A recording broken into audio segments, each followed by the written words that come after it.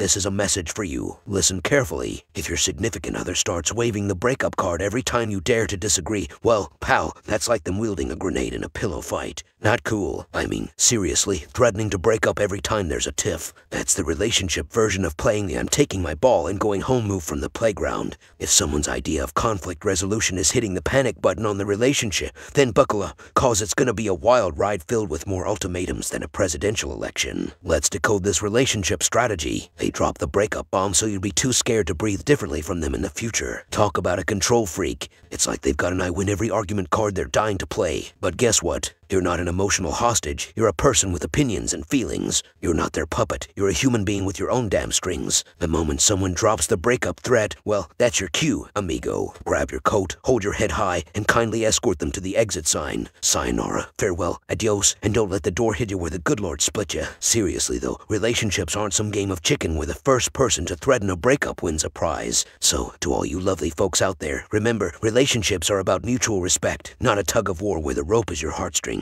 Don't let anyone hold your relationship hostage just because they can't handle a disagreement without threatening the nuclear option. And if someone's using the breakup button faster than a teenager switches TikTok trends, it's time to thank them for the offer and show them the exit. You've got better things to do than play emotional roulette with someone who treats the relationship like a bargaining chip at a poker game. So, to all the peeps out there, if your partner's idea of compromise is my way or the highway, hand them their suitcase and let him catch the next train to Singleville. You deserve someone who values you more than they value winning arguments. So there is obviously an elephant in the room. Not a pun. The interview that my ex did. So I did watch it. It was hard to watch for several different reasons. Everyone deserves the opportunity to voice their side of the story.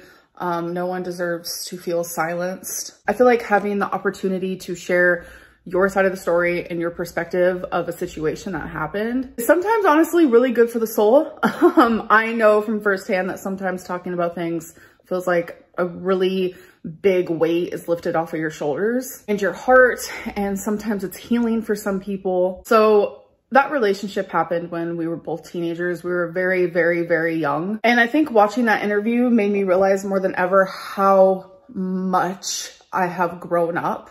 I'm at fault for so many things I've done when I was younger. I've done just a few years ago. I have made mistakes. I have learned along the way. But using like I was younger as an excuse, it doesn't justify, it doesn't make things okay. Like, no matter what side of the story that the audience wants to believe, regardless of anything else, it doesn't make anything that happened and that relationship okay. If that's true, that's a whole bucket of wrong topped with a dollop of what the heck were you thinking? But hey, let's get our facts straight, shall we? There's this age math dance happening. Some say 17, some say 18, and the other numbers are doing a Macarena in the mix. Turns out, Amber was supposedly 18, Casey was 16. Numbers, numbers, numbers. Legally adult or not, it's still a case of what on earth were you doing? And cue the comment section. Brace yourselves for a parade of armchair lawyers arguing about whether 18's a teen or a full-grown adult. Legally, yeah, it's welcome to adulthood. Here's your adulting handbook. But ethically, hey, it's about as clear as a foggy day in San Francisco. But let's not get it twisted. Being 18 isn't a hall pass for doing whatever you please, especially if it involves anything remotely sketchy with someone still in the high school hallways. Like, come on now, Amber, you're supposed to be setting trends, not playing life-size chess with someone barely out of algebra class. And you know what's coming next, don't you? The defense squad, ready to unleash their but technically speeches. Brace yourself, because some people have a PhD in excuse-making, and they're gonna argue till the cows move their way back home. Alright, folks, the bottom line is this. Whether you're 18 or 81, let's agree that dodging moral responsibility isn't a good look on anyone. So, to Amberlynn and her roller coaster of controversy, how about we opt for less drama and more, well, just anything other than this mess. Please and thank you. I know a lot of people are asking me about it, and I'm simply not going to talk about it. Like, one thing you're not going to catch me doing is sitting here saying, well, he lied about this, he lied about this, this is actually what happened.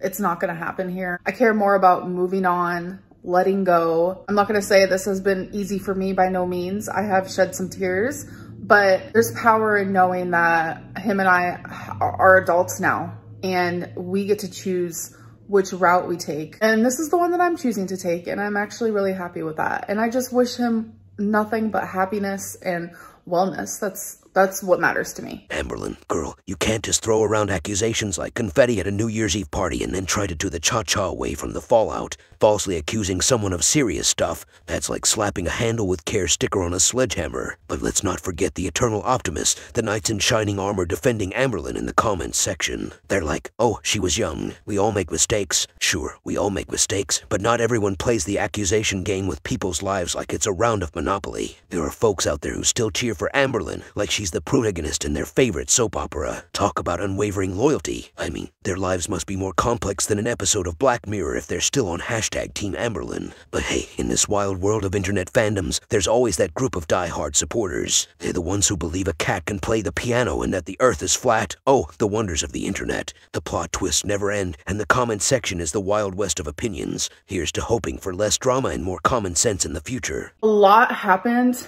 in that relationship for two teenagers who were literally in an adult relationship. And that is what he said in the interview, and it hit me like a train. I was like, that is so true. We were both put in an adult relationship way too young. There was a lot of toxicity from both ends, and I just hope that he's okay. I want to be okay as well, and I kind of just want to move on from the situation. It was 15 years ago, like 15 years ago as teenagers. It's wild. But above anything else in the whole entire world, I just want healing to happen for both of us. I feel like that's really important. But that is all I'm going to say about the situation. And I'm going to stand my ground on that because I just feel like continuously talking about a relationship that happened between two teenagers 15 years ago isn't good for anybody, especially the two people involved. Oh, Amberlynn, the queen of emotional poker faces. Did she shed a tear? Nope. Did she toss out an apology or a sprinkle of remorse? Not a chance. It's like watching a magician pull excuses out of a hat. Age, circumstances, mental health. Pick a card, any card, just not the accountability card. And what's this about a grown-up facade? No tears because she's suddenly all mature now. It's like when you try to pass off a fake ID at the bar. Nice try, Amber, but sorry, the bouncer ain't buying it, and neither are we. The classic move. Blame both sides, throw in some toxicity seasoning, and voila. Now, everyone gets to choose their favorite flavor of drama. It's like trying to sell a car with two flat tires. Sure, it moves, but it's a bumpy ride. The vibes, though, oh, the vibes. Angry vibes, not shocked or saddened, just plain mad. It's like dealing with a toddler who didn't get the candy they wanted. Tantrum mode activated. And of course, we can't forget the narcissist prayer. Blame it on age, circumstances, and sprinkle a little mental health on top. Oh, and let's not forget the I'm so grown up now act. Bravo, Amber, bravo. It's like watching a Shakespearean play, but instead of tragic soliloquies, we get excuses and deflections. So, there you have it, a masterclass in dodging, deflecting, and blaming. Amberlynn's playbook is thicker than a Harry Potter novel. The drama might be intense, but hey, at least we're getting a crash course in 21st century psychology, one YouTube video at a time.